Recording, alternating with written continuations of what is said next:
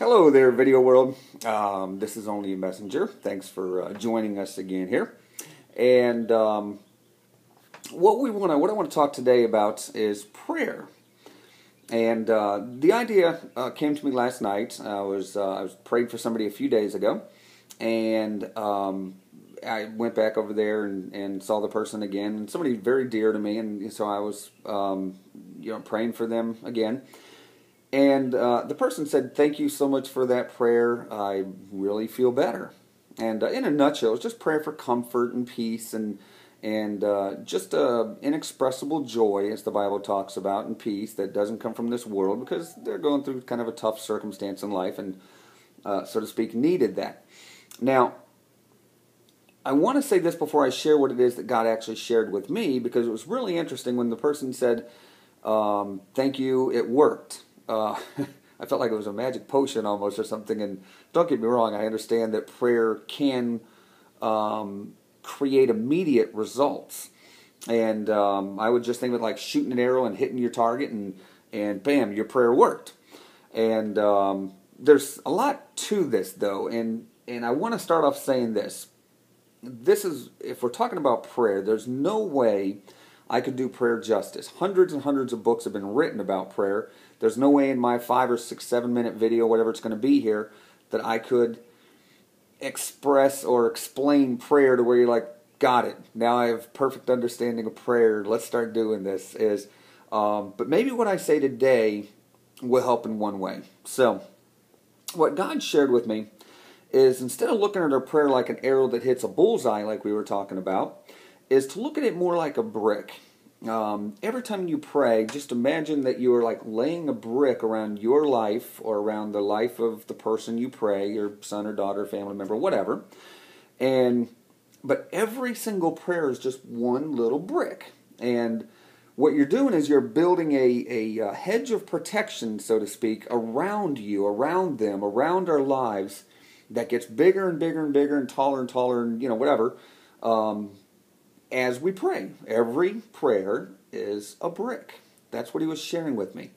Now, once again, can he answer prayer and have something to be immediately done? Absolutely. Does it all the time, and did it in his word. To me, if it's in his word, it's possible. It's the way it is.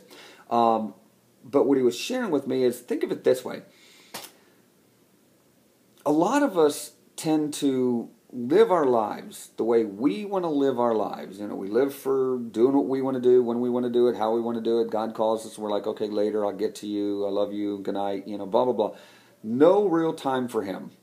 Then trouble hits, or something happens in our life, and we're like, oh, Lord, I need help. Let me pray, The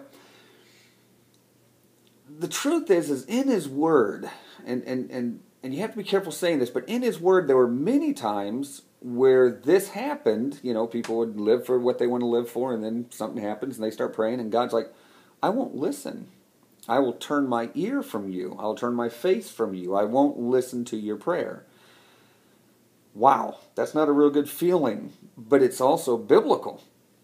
And so, not trying to scare you, so to speak, but at the same time, is just think about that if you say a prayer and something doesn't happen, but you've been living for yourself, maybe you need to pray a little more often and get God's attention again through sincerity, more than just, Lord, I need some help. Now, saying that, I want to go to an actual biblical verse, and I put it up here on my other screen, and it's, rejoice always, pray without ceasing, and everything give thanks, for this is God's will for you in Christ Jesus. It's Psalm 50:15. And once again, pray without ceasing.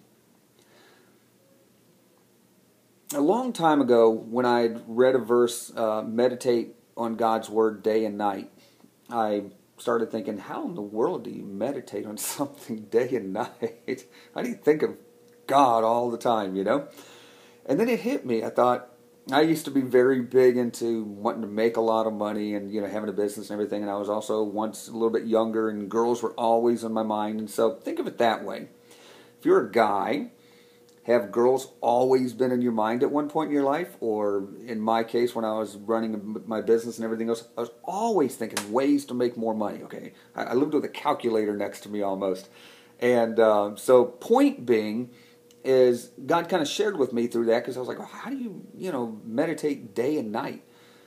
I guess I was. I was meditating on either girls when I was way younger or on money day and night. Just like a lot of people do now. Hopefully not you, but possibly you. So if you are, it is possible. You just have to, you meditate on what you love and what you care about. So, same thing, pray without ceasing. Is the closer you are to, in your relationship, which is obviously the whole key, is to God, is you're just constantly talking to Him. I mean, Lord, what do you think about this? And hey, Father, what do you think about that? And God, here I'm looking to do this. What do you think of this? But just think of it as laying a brick every single time, and the brick gets, the enclosure or the building, whatever you're building on a nice foundation. Obviously, is His Word. It grows and grows and grows and grows and grows, and it protects you. And or if something does hit you, let's say it's raising up like a shield and something gets through it or past it or around it, maybe God intended for something to wake you up or to get you off of thinking about you or whatever it is, because sometimes He has to allow things into that enclosure in order to bring us closer to Him. Think about it this way. Oftentimes, it's the bad things in life that happen to us that bring us to our knees, not the good things. So, of course, we all love to pray for peace and prosperity and provision and patience and purpose. And, man, I'm working on the P's, aren't I? The prayers for peace. So, but all those things, God's power or whatever. And, yes, you're laying a brick around each prayer is like a brick, and it can build up a bigger and bigger and bigger shield of protection or foundation, whatever. But if something gets through, don't think, well, God didn't hear me. Go back and watch my story, God, I need a spanking. God might be trying to get your attention on something. And like I said before, and I'll just leave it at this, is many times it's the things that hurt us that bring us to Him. So, I think I'm going to leave it at that. Just a quick recap on it is, if you're living for yourself, just, God's kind of way back in the back burner somewhere, important level number 52 when He says He wants to be in first place, and God's in 52nd place back there, and then you're like, oh, Lord, this is getting bad, this is rough, I pray to you now. I hope He answers. I truly do. But His Word has said otherwise on occasion. So, something to think about. Number 2 is constantly keep praying. Now think about it. If you knew you were building an enclosure of protection and everything that we think we need, but protection and provision and all the P's I said and many other things, how often would you pray? I mean, we could pray every moment. Lord, yes, Lord, another brick. Lord, another brick. But obviously He's looking at the sincerity of your heart too, that you're really reaching out to Him and want to know Him, not just praying all about yourself again. And that was what He wanted to share with me, that He wanted me to share with you. So, only a messenger.